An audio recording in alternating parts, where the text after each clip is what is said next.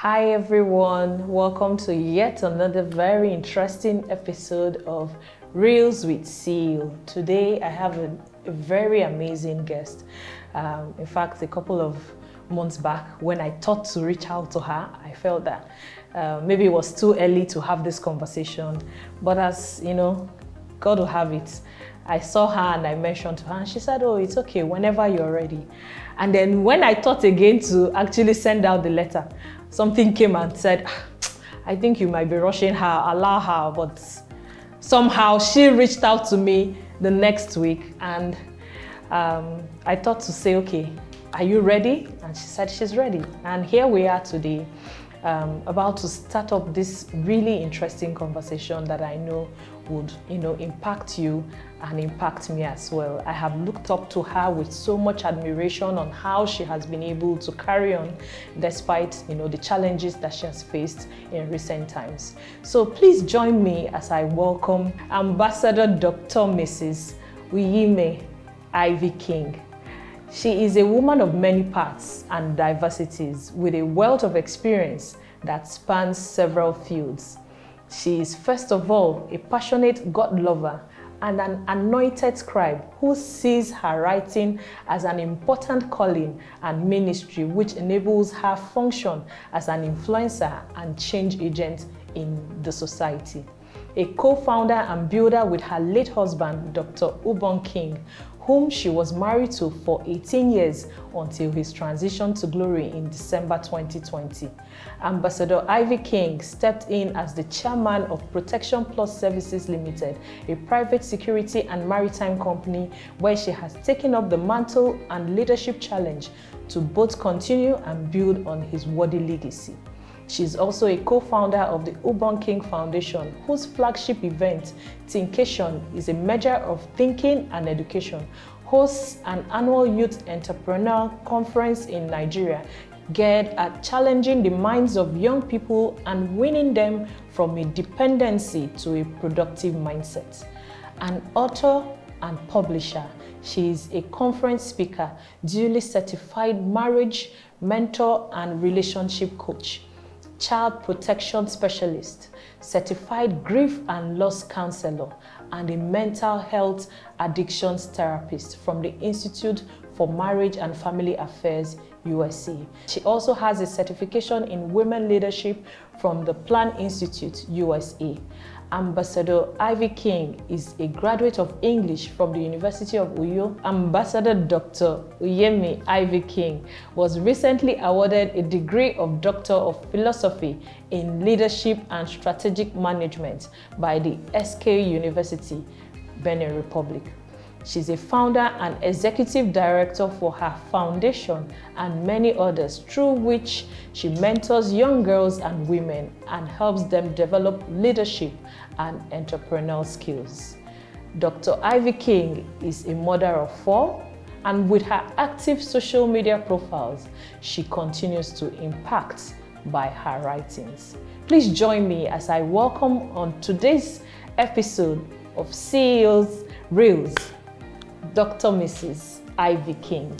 Thank you so much for joining us today. Thank you very much. I'm happy to be here. Thank you for giving us the opportunity to chat with you today. So how are you feeling today, ma'am? I feel good. I want you to yeah. feel good. You look good. Thank you. I'm really glad, to see you all, energized. Thank you. The death of a husband is generally recognized as a very devastating, event and ranked worldwide as one of the most stressful losses. And I can't begin to imagine, all the challenges that you've had to face, and, dealing with it, now playing dual role of father and mother, and then of course, continuing his legacy is quite a lot to deal with, but it looks like God has been there with you. Yeah, all the way. Could have been worse, but God has been faithful. Yeah. I'm glad to hear that. So, we're going to have an interesting conversation today. Very interesting. And I really cannot wait. Mm-hmm. So, I knew Dr. Ubong King. I knew him very well. He was one of the first friends that my husband introduced me to while we were cutting. So. And because their office was in VI and mine was in VI and Adeoma Lakija, during the break time, sometimes he would just pop up, babe, where are you? That was special Oga. Yeah, that was him for you. Yes, I'm upstairs. You say, come down, and I did downstairs, and I'll come and we'll chat. And when that guy was giving me small issues, then that's part of the whole thing. You know, I say, see your friend though, he's stressing me. I say, no worry, if they don't agree, we agree for him. We don't sign out. Yeah, that's what he used to say. We agree for him. That's what he used to say. You know, he was so special to me. In fact, at one time I felt like, you know, we had grown very apart because we went on to, you know, start the real estate business. We were involved. So I remember when it started. Yes. Yeah. We went together to see your husband at Toniru then. Yes. And you know, he left Excel also and then went full into the securities business. And you know, everybody growing, you know, trying to keep it together. And then he was one of my first customers after my husband. My husband was my first customer. So when I count my first 10 customers in Laundry King, you know, he was one of them. He was so loyal to that Laundry King. Extremely loyal. It was. A lot of people didn't know we were that close because it's when we see and when I call him on the phone, we'll chat like, you know. So one day I just guilt-tripped him a lot. I said, my guy, you are blown now. You abandoned that your small girl. This is my special guy. You are blown now. You've abandoned that your small girl.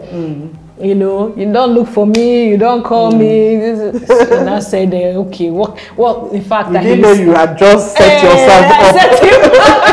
I set him up, and next thing he said he will send me a cow. And true to his word, he sent me a cow. That was Ubong King for you. And you know, that blew my mind. I was so happy. Honestly, his demise came as a huge shock. At that time, we were in Dubai. I didn't know how to act that day. It was just a lot. And I don't know whether people feel the same way. I don't know how to console people who are grieving. I wouldn't know. When I came to see you, I told you, I don't know what to say. There's really no... What do you say? There's no clear-cut process to it. True. So the main fact that you're there is more than enough. I knew him, at least for a bit. I want you to tell our audience who is or who was Ubong King. How do we even start, you know, to talk about somebody like Ubong King? Because honestly, even though he was my husband and we really do go back, way back, we're in the same church. At some point, he was chief protocol officer to a pastor then, and I was chief protocol officer to the pastor's wife. So we go way back, and it's a lot. I think that's where it started. That's where it started. That's where it started because everything people saw of Ubong King much later in life, they're not new things to me. Because I've discovered that you exhibit at a higher level what you were at a lower level. So there was really, when people say he's a crazy giver, for instance, he could give his last and he would trek. So that was how he was. You know, Ubong King can give you the last 20 naira that he has and then trek home. And I used to tell him that because once he comes home and he has just done something, like he has given somebody a very heavy gift, once he says, babe, I love you, there's a way he says it and I know he has done it. He has committed. That, look, this is what I've done. So I always get myself prepared. So over time, I got used to that. And I told him that, look, as long as you don't come home one day and tell me that you're sewing me and the children out, that is fine. Whoever you want. So anytime he just told me that this is what God is telling me, that I need to give this person this, I would not argue it. I would not argue it because over the years I've seen it work. You know how it is when somebody is telling you, God told me to do this thing and you're not seeing the result, you begin to think maybe it's a lie. I've seen him give his way out of really tough situations. And he was an unconventional businessman in the sense that it was those times when cash flow was kind of tight. That he would assemble the team and tell the team that, look, I need to touch God's eye. And touching God's eyes, I'm going to look for somebody vulnerable who needs help to reach out and sow seed into the person's seed. life. And it wouldn't make sense to a lot of business people, because how would you tell me that there's no cash flow and that is when you want to sow seeds? But he did that all the time, and I always saw the situations turn. The day God spoke to him about giving out his car, then a Range Rover, his driver cried, because the driver didn't want to let go. But in Ubong King's mind, that car was gone. And it's not as if in giving out that car, he had an alternative. He was ready to go buy it. That's the kind of person he was, you know.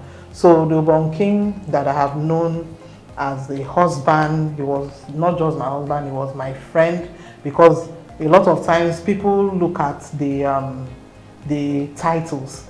But beyond the title of husband and wife, there's a relationship that should be happening.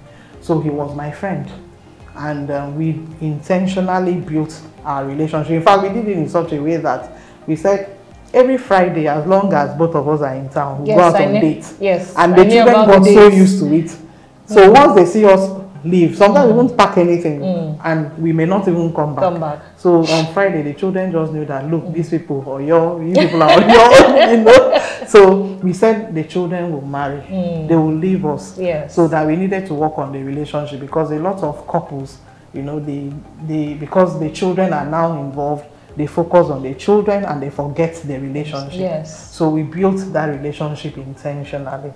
And I will not call it unfortunate, because the Bible says that our lives and our times are in God's hands. Because we have videos where we used to say that two of us will grow old together with all our teeth gone on one pillow and all that stuff. But I couldn't have seen the future. But I even tell people now that even if God has shown me that future, with the kind of marital experience that God gave me with him, that I will still choose him over and over again, knowing that, okay, at this point he's going to exit, I will still make the same decision, because he lived out the qualities of a husband. And Ubong King was somebody who did not just do the motivational speaking outside. You know, a lot of men present a front outside, and they want people, they create a persona that they want people to see, identify with, which is not real. But Ubong King was authentic in and out, and that is even one of the things that made me decide to marry him, because at the point when I said yes to him, like he would say that he didn't even have up to 2 trousers to his name, that he had washed the one trouser. I think he was squatting. He told me we squatted. And when we were even squatting, we were sleeping on the floor in somebody's house when we really got married. And we would be laughing and gisting to the point that the person had to ask, what are you always laughing about? Because you know how it is. You're a young lady, you have your aspirations, and here you are married to a guy that he can't even afford to rent a house at that point, and you are laughing over what what's funny about this point. But I've always been this sort of woman that, regardless of the situation, and he too was like that, we'll make do with what the situation is, deal with it, don't focus as on we can afford. what you don't have. We aspire, you know. It's not like you're settling to say, okay, things might never change. Of course, you expect things to change, but as the situation is, deal with it at that level. So I didn't allow anything to depress me, or maybe push him to the point that, see what other men are providing for their wives. You must give me this, you must give me that. Because like I told him, I remember when he proposed, I said something to him. I wrote him a letter.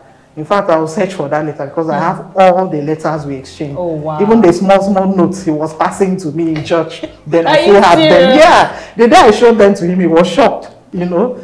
And I said something to him. I said, look, I don't want any gifts from you. There's nothing you're going to give me that I cannot work for myself. I used to have those very wild advocacy ideas. In fact, when I said yes, a lot of people went to him from church. I said, how did you get this girl to say yes, she's tough, she's this, she's that? And we had to have a conversation. Are you sure you know what marriage is? He wasn't sure if I understood the concept of marriage and everything. What you were getting into. You know? So when I wrote that letter to him, I said, I don't want your gift. But after we got married, I said, oh yeah, bring all the gifts. I'll collect it now. So we used to laugh about it. Yeah, we used to laugh about it. So Ubong King was that kind of person. And he said he had said a prayer to God that if there is anybody in this life who ever needs help, bring the person my way. And as long as it's in my power to help, I would. because of his background, because of how he grew up, because of the pain of his past. So he didn't want to see anybody in pain. There were radical decisions that he took that some people would not understand it. But as his wife, I understood where he was coming from. Absolutely. Like one time, he just drove out of the house. By the time he came back, 900,000 had gone. What happened? He said that as he was driving out of our estate, he saw a widow with her son. So he gave them a lift to the gate, because from my house to the gate is quite a distance. And along the way, they told him the issues. A man had died, she couldn't afford school fees for the children. And before he came back home, 900 had left his account. And in fact, when he passed, her daughter reached out to me from Ghana. I didn't even know. He said, Madam, I'm able to go to school today in Canada because of your husband. That any time I come to Nigeria, I must make sure I come and look for you. So that's the kind of person that Ubong King was. That was the kind of legacy he left. Yeah, that kind of legacy. Amazing. Because if I can talk about it from morning to night, but I know Trust we me, have to cut it short. I know, I know. So we have introduced a bit who Ubong King was. Tell us who Ivy King is. Okay. Uyime Ivy King. I'm a mother of 4, and that doesn't really identify me. I understand that I'm created with purpose, because I've always been someone who had this, I love to write. And I remember when we were growing up, I had set up like a drama and debating society in the estate we lived in Calabar at that time. And my father, he was in a civil service, but he was a very cerebral person. You know, the way we were raised, he raised us in such a way that we would have healthy debates with him, and it shaped me. It shaped me in a way that I don't know how to lick people's boots, you know, because there are some people that they come around you, they don't really like you. But they are trying to, you know, pretend like they do because they need something from you. I'm not that kind of person. So we had those, he permitted us to have debates with him if we don't agree with him. And if you bring up a superior argument, if you bring up a superior argument, my father will listen, even if you're his child. So that's the kind of background that I had. So it's really helped me as an adult, you know. It's even from my husband who, you know, at some point we'll have these conversations, he will say, you're too troublesome. And once something is upsetting me, I cannot, you will know that that thing has upset me. And you say, you can't do politics. Because, so it's something that I have to learn, you know, that it's not everything you react to. Because once I'm upset, you will know, you know. So it's helped me even with my relationships with people. Anybody who is in a relationship with me, you know where you stand with me at any point in time. And my background is communications and media. So the last place I worked with was at TW magazine with Mrs. Adeswa Inokwe. I was staff writer, and I was with her until that was the early days. And then my husband had spoken to me about starting the business. So, and at that point in time, I was pregnant with I think that was our 3rd child. Yeah. So he wanted me to come out so that we could build this together. So that was the point at which I stopped with TW magazine. And then I said, this is ours. This is a legacy we want to build. And I know his heartbeat. I know also because, you know, a lot of times people think that when you're married to the man, your own dreams should disappear. You know, you should, it's all about his legacy. Because I keep hearing, thank you for building his legacy and all of that. And for me, the legacy is our legacy. Because we had sat down together. My communication with Ubong King was top notch. That's one of the things that we really had going for us.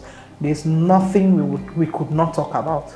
No subject was taboo, you know. So, and he had expressed himself to me, the vision he had in mind, and he also saw where my own heartbeat was. So, in that vision, we had to merge. We had to find a common ground.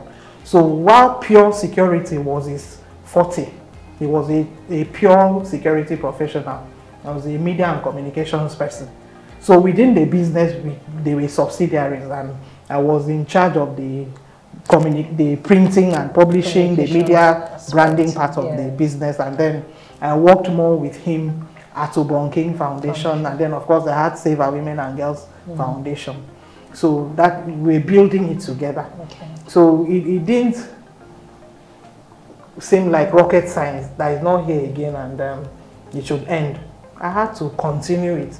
So there was no question of, oh, his legacy, thank you. When people thank me for it, I feel somehow. That this is something that we built together. It was his, it was mine. You understand?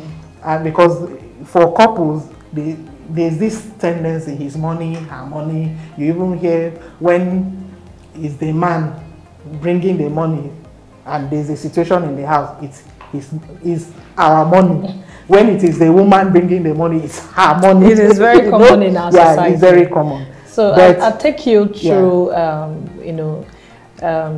this particular subject matter. Okay. It's very interesting because a lot of families, a lot of couples don't think it's a good idea to work together. Yeah. A few of them are waking up to that reality. Yes, that when your vision align, I feel, then it makes life easier. If you can share your bed, why can't you share your money? So how was it, working with your husband? What were your experiences? Did you at any point in time feel like he was shadowing you, or he was covering you and taking all the shine, and you were not able to you were not able to live and express your dreams? Your own vision was kind of hidden. That's a very good question. Why is it a problem? Why is it such a big deal for couples to work together? Okay, I have an interesting philosophy about life, which helps me to deal with some of these things that seem as if it's a problem. I understand that two people cannot have the same temperament. You have the quiet temperament, you have the outgoing temperament. It doesn't make one better than the other. It's just different. And Ubong King was the more outgoing part of us, because first of all, this thing is a covenant relationship. Marriage is not a contract. Marriage is a covenant relationship. And if you can share your bodies together, you can share everything together, then how much more a business that you're building together? You understand? If you have pledged your life to each other. Yes. So what else is there? So Ubong King was a more outgoing part of us, and my temperament is more quiet. And I didn't see... A bit more reserved. He's a bit more reserved. I'm not like him. Like if you go into an environment now, Ubong King will be before you know the troublemaker. He has acquainted himself with everybody in that environment. And for me, I would rather watch.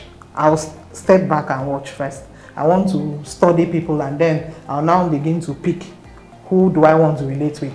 So that's how it was. And I believe that there's always a middle ground. Two people cannot be loud. If not, there'll be wahala. And funny enough, at home, we've had this debate for the longest time, because we kept asking the children, come and judge. Between me and mommy, who is more talkative, and the children, all of them, without any question, they'll say, mommy.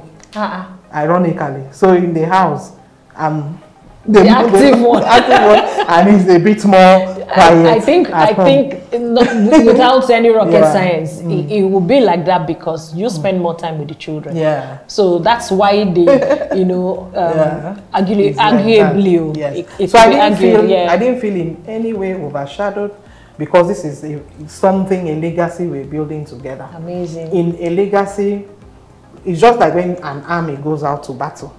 You have the front-facing people that are in the front of the battle. You have the people at the rear and the flanks and all of that, their position. So does it take away from the fact that they're fighting in this battle or something? So it wasn't an issue for me, and I gave him all the support, and he gave me all the support. Because if there was something that I needed to do in my own, the foundation I was trying to build that time, he would push me to the end. And Ubong King Foundation, both of us, we found out working together. So I didn't in any way feel overshadowed. Like I would always say that what Ubong King says in his video, Mrs. King writes. So we complimented each other like that. There was no competition, nothing. And if amazing, I'm not sure if you heard that. What Ubong King says on his videos, Mrs. King wrote them.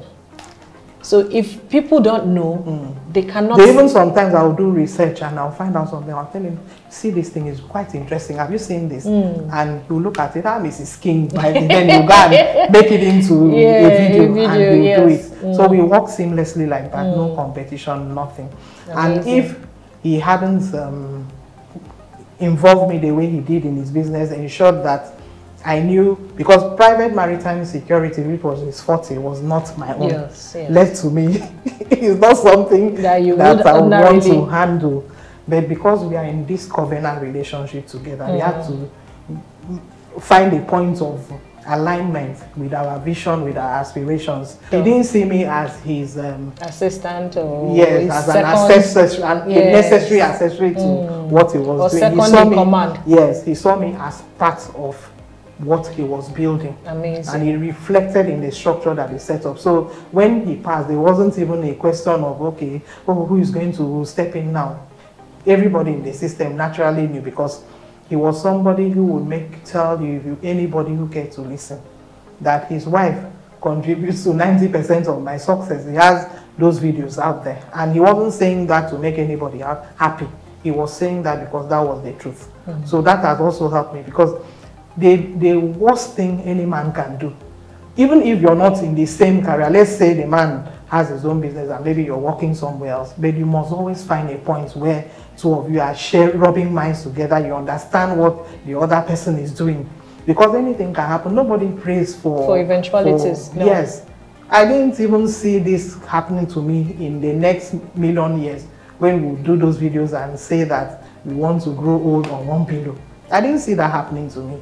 But because of the foundations that we had set, that transition was very easy for me. It would have been tough otherwise. Because let's face it, your wife is the one person that would have your back if your relationship is okay. I say that to Dr. Ned every day. If you're watching, hear it again. Yeah. So the greatest security any man can give his family is for him to ensure that his wife is empowered and is involved in his business. Amazing. Because once you're not here, believe me, the hawks will show. Whether you like it or not, even the people that you felt, oh, these ones will die for this man, they will turn into terrorists in a way that you will not believe. Wow. And if the man did not empower you with information, he did not set a structure that protects you and the children, then he's leaving you for the wolves. Yeah. And that's where a lot of women have found themselves. So, you know, the man dies, and before you know it, if he had a thriving business, they're out on the streets with their children. So men need to think about it,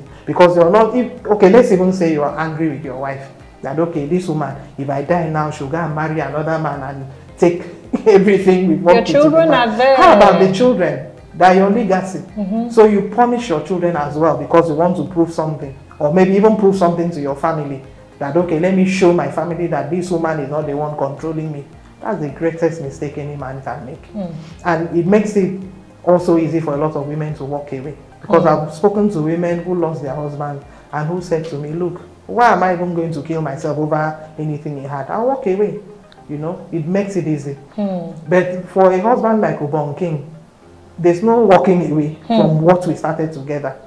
He may not be here, but like I keep saying, he left Mrs. King here. Yes. He left his children here. Mrs. King so will be his hands extended, everything he would have wanted, we'll push it as much as we can, God helping us. Amazing. Yeah. I'm so glad to hear that. You worked more behind the scenes, like, you know, you have rightly stated here, with the troublemaker himself. Yeah. Now, how does it feel like, you know, filling into his shoes, sitting at the forefront of everything, from being a mom, a dad, you know, to sitting as the chairman of Protection Plus Limited today? Yeah. How does it feel, you know, wearing all these many hats and double roles? I must say, because I don't like to do superwoman, it's not been an easy thing for me. It's not been easy, but it's been a challenge that I've told myself I have to take up this challenge, because there's no way I'm going to allow myself sink into depression, sink into a pity party. In fact, when he passed, the first few days when I came up on my social media, I wrote something. I said, I don't want a pity party. If you're going to come into my space and start making me feel like, oh, you start lamenting. Come and break down and start crying. Please don't come. Cry first and then you come and meet me. Oh, wow. Because I needed to protect my mental health and energy at that time. And that of my children too. I needed to be strong for the children. You understand? And but at that, I wasn't putting up a front where the children felt, oh, this mom is not feeling it. They knew I was feeling it. In fact, my son and his sisters were very worried for me because my son said something to me. He said, Mom, the kind of relationship that you and Daddy had. I used to tell my friends in school that you and Daddy were best friends, and some of them could not understand. They would ask me, how can a mother and a father be best friends? So the children were the ones who were over worried for me. Just they will come, they will see us gisting together, laughing. When people say that our relationship was close and all of that, and they just saw a tip of the iceberg outside. Because the main thing was at home, happening in the house. We were having a wonderful experience at home. So that got the children really worried. That how is she going to handle this thing? My first daughter, the day they broke the news, I broke the news to them. She knelt down and she begged me. She said, Mommy, please be strong for us. We are going to, I personally promise you that we are going to go through, because she was scared. Wow. Even my mom was scared that when my mom told me that when she heard the news, she told herself, I'm bearing 2 children, because she did not see me surviving it. Why? Because of the kind of relationship that we had. So that was her fear. That was the fear of the children and a lot of the people who knew us. So the way God pulled me in that season, the way God upheld me in that season, I know that for sure there is a God in heaven. And then I also had to now step fully into Protection Plus. Like I told you, I wasn't deeply involved, but I knew what was going on there. I've been a director from inception. The business started in our home. Even before the business started, I knew everything my husband carried. In fact, one of the first people even told that he was leaving his former company, that God was asking him to start this business, was even my mom. And because there were no savings or anything, and my mom said there will be hunger in the land, you know, just that God will see people through and all of that, you know. So more or less I've been around the business. There's really no term you come and throw at me that is like totally strange. I have an idea. So I think that also gave me some sort of soft landing. So I now had to start learning. It's a private maritime security business. So I had to leverage on the people he had trained in the business to begin to understand more about the business. And I think I'm still in that learning process. And once you accept a challenge, it doesn't look so daunting after all. So once you accept, you rise up to this responsibility that, look, I may not really know it, but I'm going to do everything I can to learn what I have to learn in order to be able to do it. Then it makes it a little bit easy. So that's it on the business side. It's been a tough learning curve for me, and I'm learning. But I think from when he first passed to where I am today, in terms of understanding the business, I would say that I've grown considerably, and I'm still growing in it. Because I said there's no way our legacy would go down. No. Mind you, I didn't say Ubong King's legacy. Our legacy. I'm conscious about what I'm saying. Yes. Right. There's no way our legacy would go down. And I want the business to be structured in such a way that if it can outlive me home today, it will outlive me. It's not tied to Ivy or it's not tied to Ubong King. You understand? And then the part of being a mother and a father, I keep saying that I'm a mother. I don't know how to be a father. Being a mother is all I know how to be. And my husband played that role effectively. Was an effective father. You can't wear those shoes. Yeah, I cannot. So what I try to do is to intentionally surround the children with male figures. Thankfully, I have reliable brothers. My family is very close-knit, you know, and they can fill that gap for me. And then intentionally surround them with male role models. You know, funny enough, as outgoing as Ubong King was, everybody knew Ubong King. He was a very family man. Yes. Ubong King had very few friends. Yes. And when I say people are shocked, his friends were not plenty. Sure. And he ensured that I knew all the people that meant a lot to him. And in this season, those people are still behind the scenes, but they are mentoring my son, they are talking to the children, so they fill that gap for me. So I don't have to start playing father, because every child needs a father figure in their life, whether the father is present or not. that child needs a male role model, and a woman can't play that role. So you can only be a mother and do what you can as a mother. What you can. Yes, but of course you know that we women, we are like mother hens. There's no way you go and try to attack the chick of a mother hen that the mother hen will not come rise. at you. Exactly. Yeah. So to delve in a little personal, can you tell us how you were able to walk through that period? How were you able to deal with it, deal with the children, Okay, first of all, when people talk of strength, I serve a strong God. Yes. So I only lean on that strength per time as I need it. Because I remember when he passed, my pastor, Paul Adepayasin, said something to me. And he prayed a prayer for me, that God will give you clarity of mind, because there are so many decisions to be made. In other words, what he wasn't saying is that you can't afford to break down now. So I needed to lean on God. Yes, there will be times that I will feel overwhelmed. And I'm not trying to paint a picture of somebody who didn't even break down or cry at all. There were times that happened. But I didn't make that the central focus. For me, in fact, like I would say, yes, the first few days, few weeks for me was denial.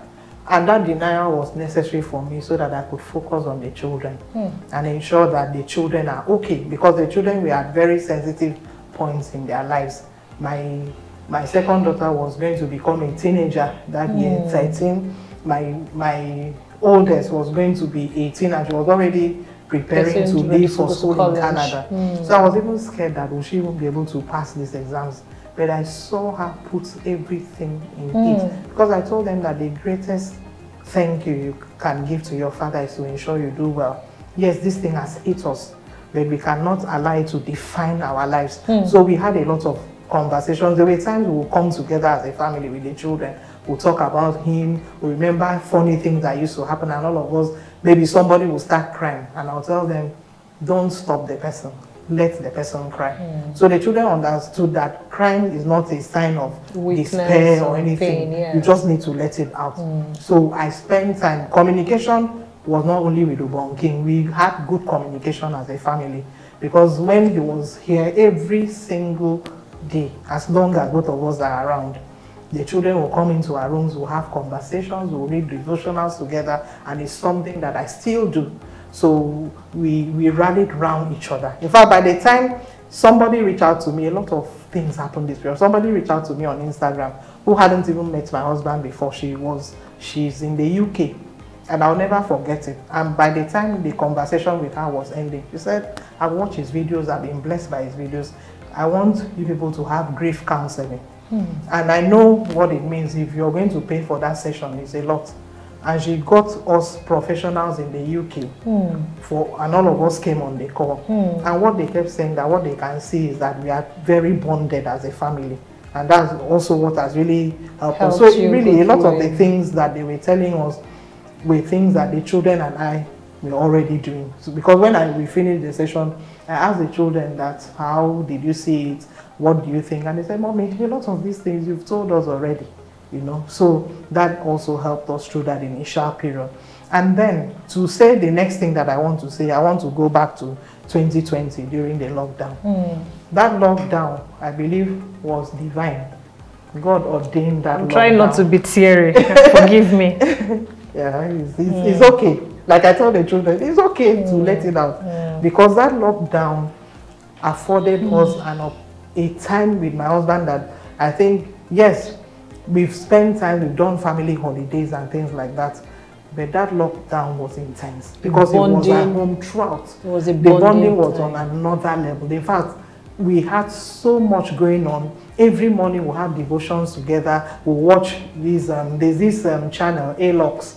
He will give us assignments. It was like we're running like the lecturer. Yes. He will come, he will teach from the Bible. We used to call him that he's the prophet. Me, I was assistant prophet. So he will say, it's just that you people are not giving me prophet's offering. I will make jokes. But we learned a lot in that season. We had church in that season like never before. We celebrated each other. In fact, from what was happening in my home, somebody from 700 Club reached out to me because I was posting videos. We'll do maybe like a choral, different things. There's a word that escaped me. And then we'll have karaoke, we'll have movie nights. We're coming up with all sorts that period. And I remember my sister saying to me, because I had over, in my home then, I had over 13 people or so on the lockdown. Because I had a cousin that had come from home and he couldn't go back because of the lockdown. So he was there in the house and all of that. My sister said that she doesn't want real church to start because what we're having, the church we're having in the home was so good that she didn't want real church to start. So that period provided an opportunity where we bonded as a family and even with my siblings. And it also gave you a lot of learning opportunities too. Yes, on a level that we've not done before. You know, and he made sure that every child's birthday was specially celebrated. We'll set up the house, we'll turn the house into a movie, whatever. If the child wanted like an African theme, we'll turn the house into an African themed setting. So every child was specially celebrated. We didn't know that something was coming ahead, but I really bless God for that opportunity. So you can imagine as bonded as we were for this thing to happen from the blues when we were not even expecting it. So when it happened, it was same year it happened. Yeah, same year, December 26th. Yeah. So when he passed, you can imagine how it was always the life of the party. Ubong King cannot be in the room, and you will not know that Ubong King is there. It's not so possible. even at home, he will be given. We divided ourselves into teams. Team A, Team B. I was in one team against my children in the other team. We have competitions in their house, you know. So all of a sudden, for that person who was like the rallying point for all of us to be taken out was the toughest blow to face. In fact, the day we broke the news to the children is a day that I want, if it's possible, to erase from my memory forever. Because I first told my mates, I have my mates that have been with me, one of them has been with me for over 5 years. She has become like an older sister to the children. So I called the other person. I said, come, let's go outside. And I told me and my siblings, my plan was, okay, let me tell you so you can help me to control the children. When I made the wrongest, because even the children were even more composed than the mates. Because the way two of them reacted that night and screamed, they shouted, they rolled on the floor, and the children came running downstairs. So when the children ran down, you know, my sister was struggling with the door that she didn't want them to come out. My children were pushing the door. My sister was struggling. Now we laugh about it. That day it was not funny. And they came out. So I had to face something that no woman should ever face. Because my plan was, okay, let me see how my mom can even come in so that I will have an older person with me. But I was forced, and moreover, the news was already online. I hear the thing trended. See, human beings, it trended on CNN. That kind of exposure that we would have wanted for Ubong King Foundation, that would have even helped a lot, that we didn't have. They gave it freely when he passed. CNN Africa, they were. So my friend, he was a troublemaker, and everybody honestly knew him. It's as if the thing just went wild. Just went viral. Just went wild. And people were giving all sorts of funny versions of the event that even me, I was wondering, where did they get this information from? That's how the media So works. my friends just told me, look, Ivy, the way this story is spreading online, your children, you have teenagers. If they go online, they will soon hear. I think it's better you tell them this thing. So I was confronted with that. I had to tell them that night. My son just kept shouting, Mommy, I'm not ready. Mommy, no, because he had intense mentoring sessions with his dad that they never allowed me to be part of. They said it's men's talk, just two of them. He intentionally kept pouring into him. He was always having these sessions. So he just kept saying, Mommy, I'm not ready. Mommy, I'm not ready. My daughter ran to the road in front of the house in the estate and sat on the floor, you know. So, but I thank God, because since nobody in my house passed that night, I keep telling people, since nothing happened to any of us that night and we slept through the horror of that first day, every other thing is easy afterwards. My sister later on told me that when she went to the room to check on the children, because I ran into my sister's room, I couldn't sleep in our room, you know. The children, that she saw them holding hands, all of them, and they were praying that night. So she came and reported to me. So it calmed me down. Yes, I couldn't sleep that night and many nights after immediately. But over time, it got easier. And then my daughter, my second daughter now came to me and said, Mommy, since Daddy passed, I've been having these dreams. I keep seeing him in my dreams and he will tell me, take care of my wife and everyone. I'm going for a meeting up there. He'll be wearing white. She said, Mommy, it was the same dream happening every day. So she told me about it. And I said, okay, fine. And then my youngest. How old was she? She was, I think Atara was 12. Yeah, Atara was 12. And she remembers. And she remembers. No, Atara is the most outspoken one of all of them. Yeah, the children too have their gifts. And that is why we don't compare gifts in my house. I've made them understand their uniqueness. And you don't shut them down. Yeah, don't shut them down. She's very expressive. In fact, recently she talked to me. She said, Mommy, I'm not talking to you like your daughter. I'm talking to you like I advised. I also spoke to my dad. I'm advising you like I advised my dad. She said, God loved that man too much to make him suffer. You know? I know. So that's why he took him out. Yes, that it was an angel that by the time he came back from Abuja and was ill, because he went for some speaking engagements in Abuja, comes home and a few days later he's gone. She said, Mommy, God loved that man too much to make him suffer. He put an angel in his body. The man that came back to this house those few days was not my daddy. She said, Mommy, Daddy was gone from Abuja. He was already gone. You know, that day she spoke to me. I was scared though, because it was two of us in the room and she was so authoritative. She said, I'm not talking to you like your daughter. You know.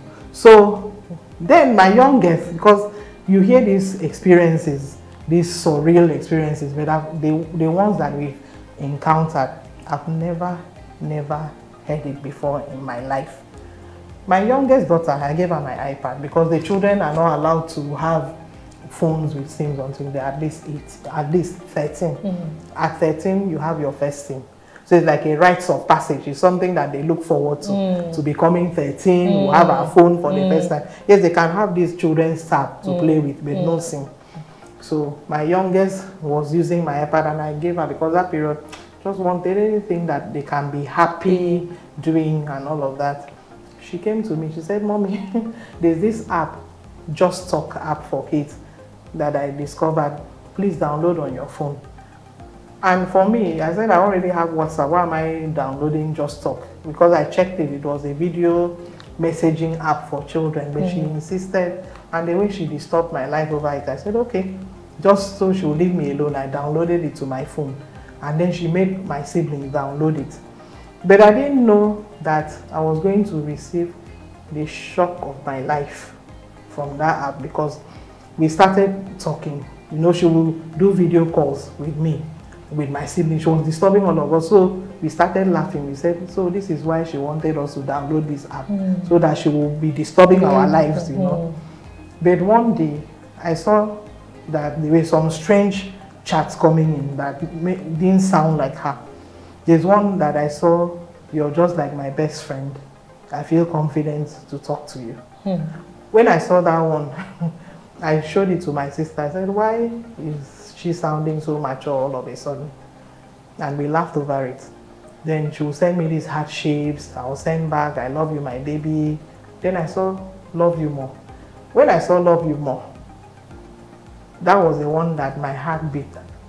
My heart skipped immediately, because that's how my husband used to respond to me. If you tell the children I love you, they'll say, I love you, Mommy, and all of that. But love you more, nobody says it to me. So when I saw it, I showed my sister. I said, why is she sounding like her father? And my sister said to me that we need to check the spirit that is in this girl. And we started laughing over it. But the next set of chats that came in, I wasn't laughing anymore. I just saw, don't worry about me. I'm in the hands of God.